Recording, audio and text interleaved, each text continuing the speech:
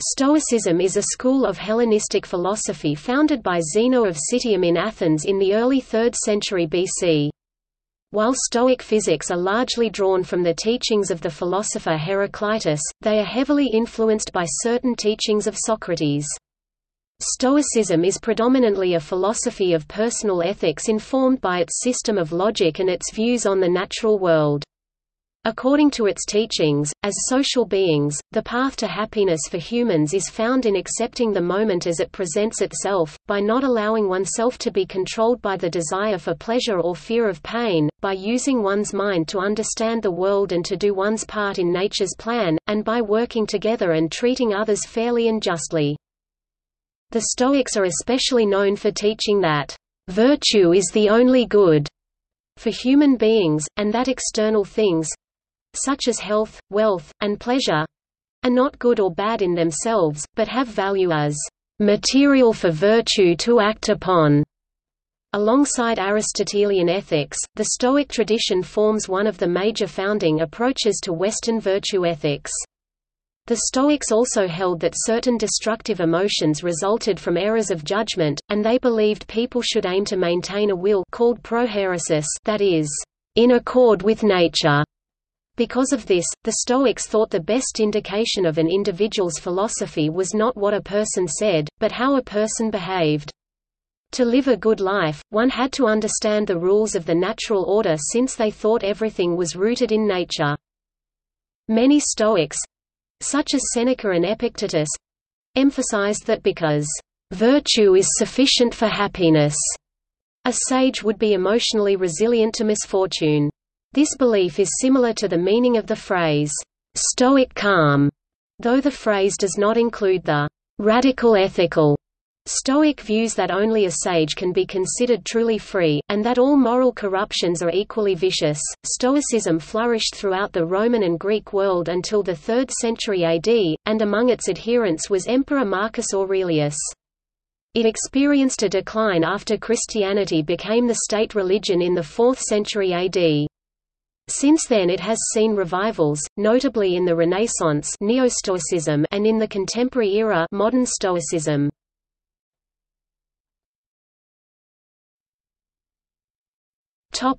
Terminology. Stoic comes from the Greek stikos, meaning, the stoa portico, or porch. This, in turn, refers to the stoa poikile, or painted stoa, in Athens, where the influential Stoic Zeno of Citium taught. In layman's terms, Stoicism is sometimes referred to as suffering in silence, and the ethics associated with that.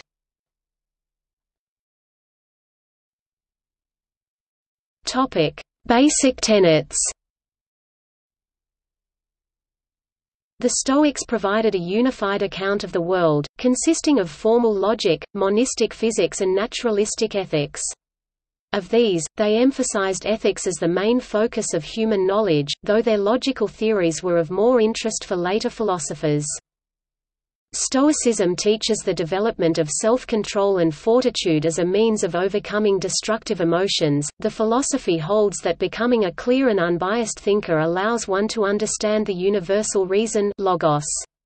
A primary aspect of Stoicism involves improving the individual's ethical and moral well-being. Virtue consists in a will that is in agreement with nature.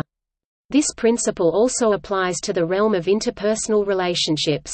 To be free from anger, envy, and jealousy, and to accept even slaves as equals of other men, because all men alike are products of nature.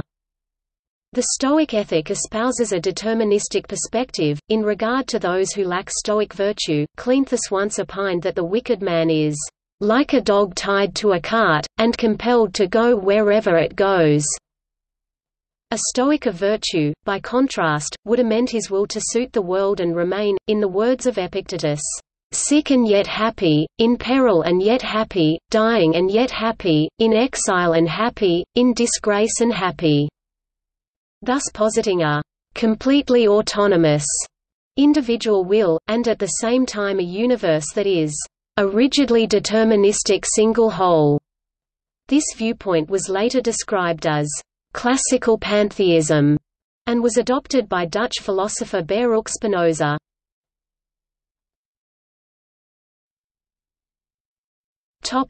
History. Stoicism became the foremost popular philosophy among the educated elite in the Hellenistic world and the Roman Empire, to the point where, in the words of Gilbert Murray, "Nearly all the successors of Alexander professed themselves Stoics." Beginning around 301 BC, Zeno taught philosophy at the Stoa Poikial, painted porch, from which his philosophy got its name. Unlike the other schools of philosophy, such as the Epicureans, Zeno chose to teach his philosophy in a public space, which was a colonnade overlooking the central gathering place of Athens, the Agora. Zeno's ideas developed from those of the Cynics, whose founding father, Antisthenes, had been a disciple of Socrates. Zeno's most influential follower was Chrysippus, who was responsible for the molding of what is now called Stoicism. Later Roman Stoics focused on promoting a life in harmony within the universe, over which one has no direct control.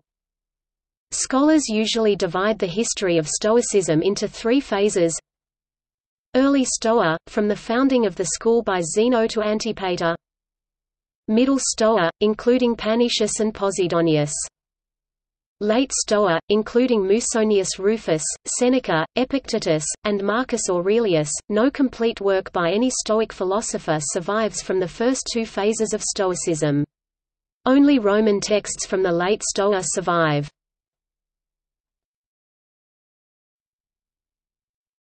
Topic: Logic.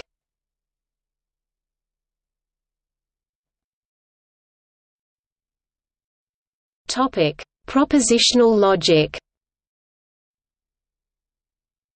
Diodorus Cronus, who was one of Zeno's teachers, is considered the philosopher who first introduced and developed an approach to logic now known as propositional logic, which is based on statements or propositions, rather than terms, making it very different from Aristotle's term logic.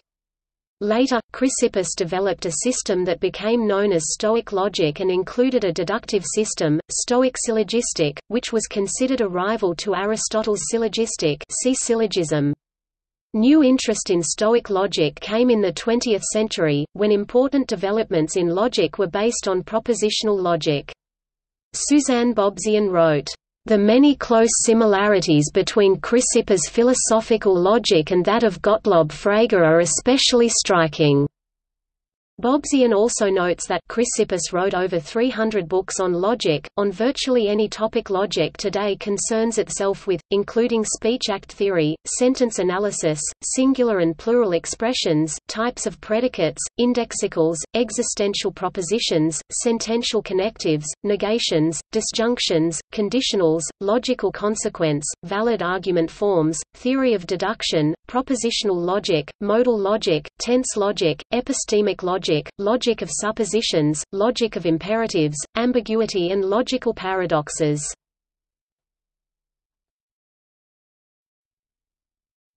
Topic: Categories. The Stoics held that all being onta, though not all things tina, is material. They accepted the distinction between abstract and concrete bodies, but rejected Aristotle's belief that purely incorporeal being exists. Thus, they accepted Anaxagoras' idea, as did Aristotle, that if an object is hot, it is because some part of a universal heat body had entered the object. But, unlike Aristotle, they extended the idea to cover all accidents. Thus, if an object is red, it would be because some part of a universal red body had entered the object. They held that there were four categories. Substance, hypokimenon, the primary matter; formless substance, ousia, that things are made of; quality, poion, the way matter is organized to form an individual object. In Stoic physics, a physical ingredient, pneuma, air or breath, which informs the matter somehow disposed, posekon, particular characteristics, not present within the object, such as size, shape, action, and posture, somehow disposed in relation to something, prosteposekon, characteristics related to other phenomena, such as the position of an object within time and space relative to other objects.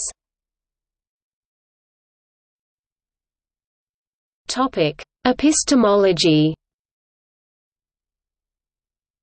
The Stoics propounded that knowledge can be attained through the use of reason. Truth can be distinguished from fallacy—even if, in practice, only an approximation can be made. According to the Stoics, the senses constantly receive sensations, pulsations that pass from objects through the senses to the mind, where they leave an impression in the imagination, phantasia. An impression arising from the mind was called a phantasma. The mind has the ability to judge, synkatathesis, approve or reject an impression, enabling it to distinguish a true representation of reality from one that is false. Some impressions can be assented to immediately, but others can only achieve varying degrees of hesitant approval, which can be labeled belief or opinion doxa. It is only through reason that we gain clear comprehension and conviction catalepsis. Certain and true knowledge episteme, achievable by the Stoic sage, can be attained only by verifying the conviction with the expertise of one's peers and the collective judgment of humankind.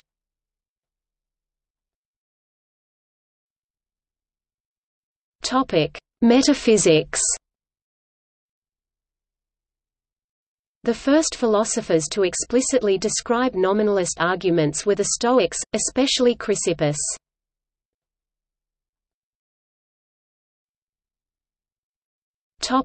Physics, theology and cosmology. According to the Stoics, the universe is a material, reasoning substance, known as God or nature, which the Stoics divided into two classes, the active and the passive.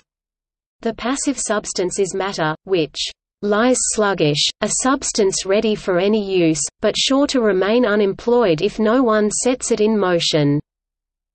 The active substance, which can be called fate or universal reason logos, is an intelligent ether or primordial fire, which acts on the passive matter.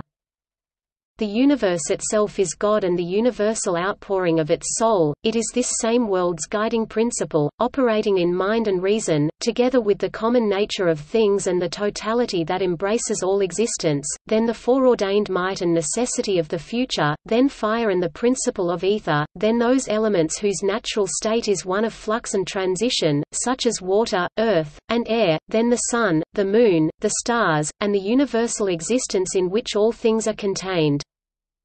Everything is subject to the laws of fate, for the universe acts according to its own nature, and the nature of the passive matter it governs. The souls of humans and animals are emanations from this primordial fire, and are, likewise, subject to fate.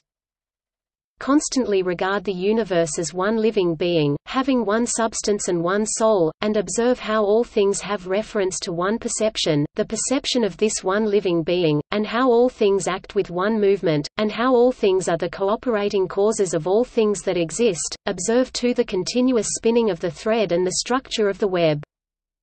Individual souls are perishable by nature, and can be transmuted and diffused, assuming a fiery nature by being received into the seminal reason. Logos spermatikos, are the universe.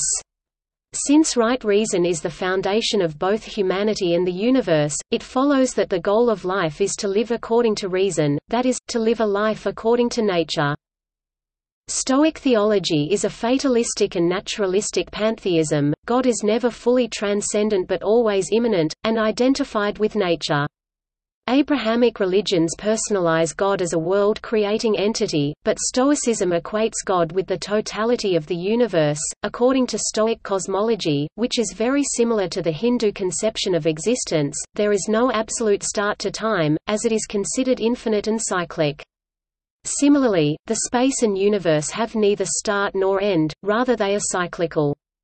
The current universe is a phase in the present cycle, preceded by an infinite number of universes, doomed to be destroyed, ekpyrosis, conflagration, and recreated again, and to be followed by another infinite number of universes. Stoicism considers all existence as cyclic, the cosmos as eternally self-creating and self-destroying. See also eternal return. Stoicism, just like Indian religions such as Hinduism, Buddhism and Jainism, does not posit a beginning or end to the universe. According to the Stoics, the logos was the active reason or anima mundi pervading and animating the entire universe. It was conceived as material and is usually identified with God or nature. The Stoics also referred to the seminal reason, logos spermatikos, or the law of generation in the universe, which was the principle of the active reason working in inanimate matter. Humans, too, each possess a portion of the divine logos, which is the primordial fire and reason that controls and sustains the universe.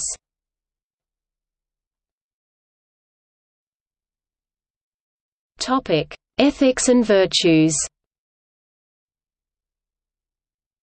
The ancient Stoics are often misunderstood because the terms they used pertain to different concepts in the past than they do today. The word Stoic has come to mean unemotional or indifferent to pain because Stoic ethics taught freedom from passion by following reason.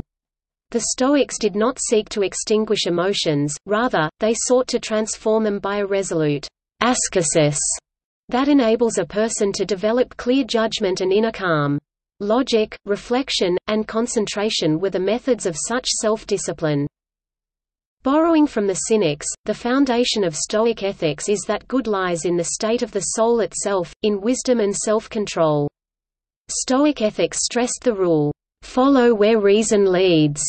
One must therefore strive to be free of the passions, bearing in mind that the ancient meaning of passion was anguish or suffering, that is, passively reacting to external events, which is somewhat different from the modern use of the word. A distinction was made between pathos, plural pathe, which is normally translated as passion, propathos or instinctive reaction, e.g., turning pale and trembling when confronted by physical danger, and eupathos, which is the mark of the Stoic sage, sophos. The eupathia are feelings that result from correct judgment in the same way that passions result from incorrect judgment. The idea was to be free of suffering through apatheia, Greek, apatheia literally, without passion, or peace of mind, where peace of mind was understood in the ancient sense, being objective or having clear judgment, and the maintenance of equanimity in the face of life's highs and lows. For the Stoics, reason meant not only using logic, but also understanding the processes of nature—the logos or universal reason, inherent in all things. Living according to reason and virtue, they held, is to live in harmony with the divine order of the universe, in recognition of the common reason and essential value of all people. The four cardinal virtues of Stoic philosophy is a classification derived from the teachings of Plato, Republic IV, 426–435. Wisdom, Sophia, courage, Andrea, justice, Dikaiosin, temperance, Sophrosin.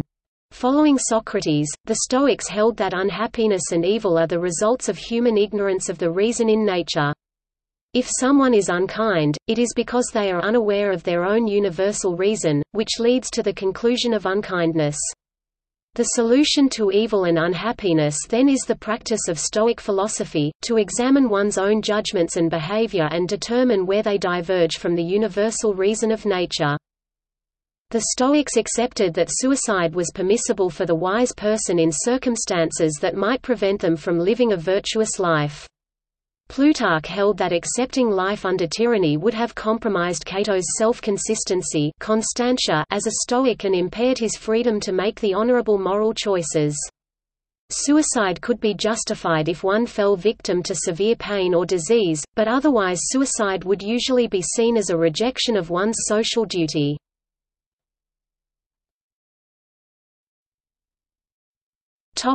The doctrine of things indifferent. In philosophical terms, things that are indifferent are outside the application of moral law, that is without tendency to either promote or obstruct moral ends. Actions neither required nor forbidden by the moral law, or that do not affect morality, are called morally indifferent. The doctrine of things indifferent, adiaphora, arose in the Stoic school as a corollary of its diametric opposition of virtue and vice, convenient actions, or actions in accordance with nature, and hamartamata, mistakes. As a result of this dichotomy, a large class of objects were left unassigned and thus regarded as indifferent. Eventually 3 subclasses of things indifferent developed: things to prefer because they assist life according to nature, things to avoid because they hinder it, and things indifferent in the narrower sense. The principle of adiaphora was also common to the Cynics. Philip Melanchthon revived the doctrine of things indifferent during the Renaissance.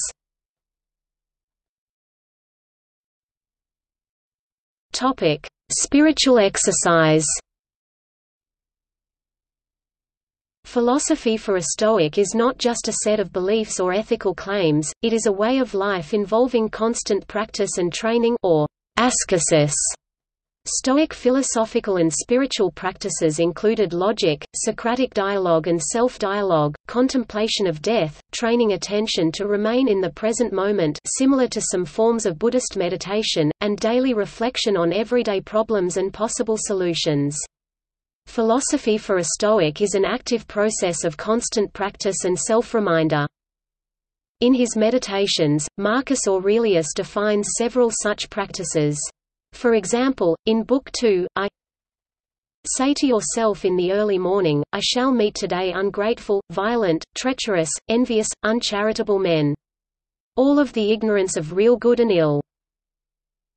I can neither be harmed by any of them, for no man will involve me in wrong, nor can I be angry with my kinsman or hate him, for we have come into the world to work together. Prior to Aurelius, Epictetus in his Discourses, distinguished between 3 types of act: judgment, desire, and inclination. According to French philosopher Pierre Hadot, Epictetus identifies these 3 acts with logic, physics and ethics respectively. Hadot writes that in the Meditations, each maxim develops either one of these very characteristic topoi, i.e., acts, or 2 of them or 3 of them. Seamus Mac Suivna has described the practices of spiritual exercises as influencing those of reflective practice. Robertson's The Philosophy of Cognitive Behavioral Therapy details at length parallels between Stoic spiritual exercises and modern cognitive behavioral therapy. Stoics were also known for consolatory orations, which were part of the consolatio literary tradition. 3 such consolations by Seneca have survived.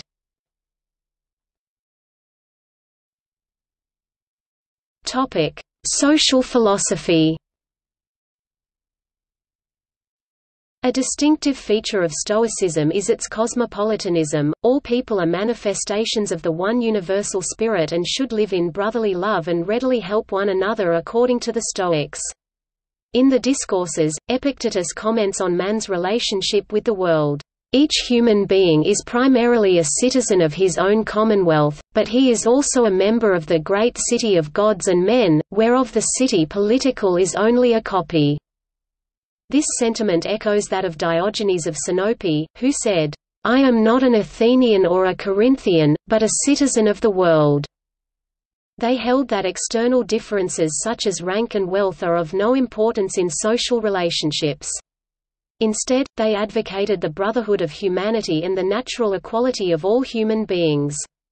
Stoicism became the most influential school of the Greco-Roman world, and produced a number of remarkable writers and personalities, such as Cato the Younger and Epictetus. In particular, they were noted for their urging of clemency toward slaves. Seneca exhorted, "Kindly remember that he whom you call your slave sprang from the same stock, is smiled upon by the same skies, and on equal terms with yourself breathes, lives, and dies."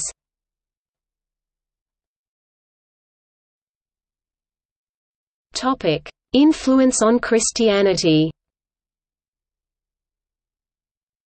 In his introduction to the 1964 Penguin Classics edition of Meditations, the Anglican priest Maxwell Staniforth discussed the profound impact Stoicism had on Christianity. He claimed the author of the Fourth Gospel declared Christ to be the Logos, which had long been one of the leading terms of Stoicism, chosen originally for the purpose of explaining how deity came into relation with the universe. In Saint Ambrose of Milan's Duties, "The voice is the voice of a Christian bishop, but the precepts are those of Zeno." Regarding what he called, "the divine spirit," Stanisforth wrote, Cleanthes, wishing to give more explicit meaning to Zeno's creative fire, had been the first to hit upon the term pneuma, or spirit, to describe it. Like fire, this intelligent spirit was imagined as a tenuous substance akin to a current of air or breath, but essentially possessing the quality of warmth. It was immanent in the universe as God, and in man as the soul and life-giving principle. Clearly it is not a long step from this to the Holy Spirit of Christian theology, the Lord and giver of life, visibly manifested as tongues of fire at Pentecost and ever since associated—in the Christian as in the Stoic mind—with the ideas of vital fire and beneficent warmth. Regarding the Trinity, Stanisforth wrote, Again in the doctrine of the Trinity, the ecclesiastical conception of Father, Word, and Spirit finds its germ in the different Stoic names of the divine unity.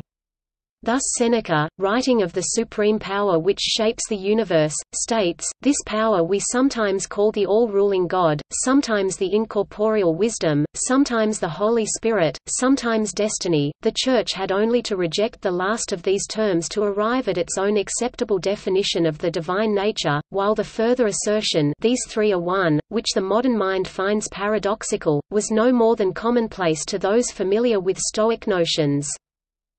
The Apostle Paul met with Stoics during his stay in Athens, reported in Acts chapter 17 verses 16 to 18. In his letters, Paul reflected heavily from his knowledge of Stoic philosophy, using Stoic terms and metaphors to assist his new Gentile converts in their understanding of Christianity. Stoic influence can also be seen in the works of Saint Ambrose, Marcus Minucius Felix, and Tertullian. The Fathers of the Church regarded Stoicism as a pagan philosophy. Nonetheless, early Christian writers employed some of the central philosophical concepts of Stoicism. Examples include the terms logos, virtue, spirit, and conscience, but the parallels go well beyond the sharing and borrowing of terminology. Both Stoicism and Christianity assert an inner freedom in the face of the external world, a belief in human kinship with nature or God, a sense of the innate depravity—or persistent evil—of humankind, and the futility and temporary nature of worldly possessions and attachments. Both encourage asceticism with respect to the passions and inferior emotions such as lust, and envy, so that the higher possibilities of one's humanity can be awakened and developed. Stoic writings such as Meditations by Marcus Aurelius have been highly regarded by many Christians throughout the centuries. The Eastern Orthodox Church and Oriental Orthodox Church accept the Stoic ideal of dispassion to this day. Middle and Roman Stoics taught that sex is just within marriage, for unitive and procreative purposes only.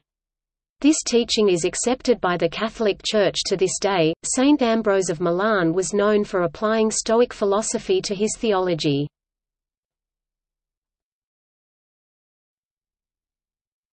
Topic: Modern usage. The word Stoic commonly refers to someone indifferent to pain, pleasure, grief, or joy. The modern usage as person who represses feelings or endures patiently was first cited in 1579 as a noun, and 1596 as an adjective. In contrast to the term Epicurean, the Stanford Encyclopedia of Philosophy's entry on Stoicism notes, the sense of the English adjective stoical is not utterly misleading with regard to its philosophical origins.